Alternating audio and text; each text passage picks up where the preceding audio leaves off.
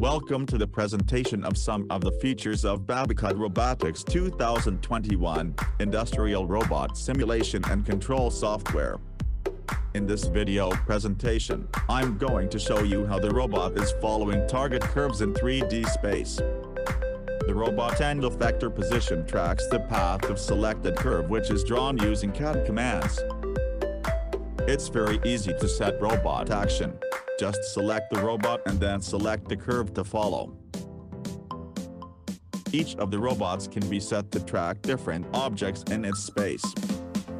The robotic arm model that you see in this presentation is Yaskawa Motoman HC10, Japanese industrial robotic arm.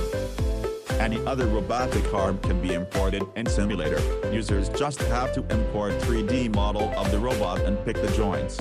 This is very easy by using BabaCAD 2D and 3D editing features. Model import and configuration has to be done only once, so later after the robot model is saved to the file, just reopen the file and continue to simulate and control your robot.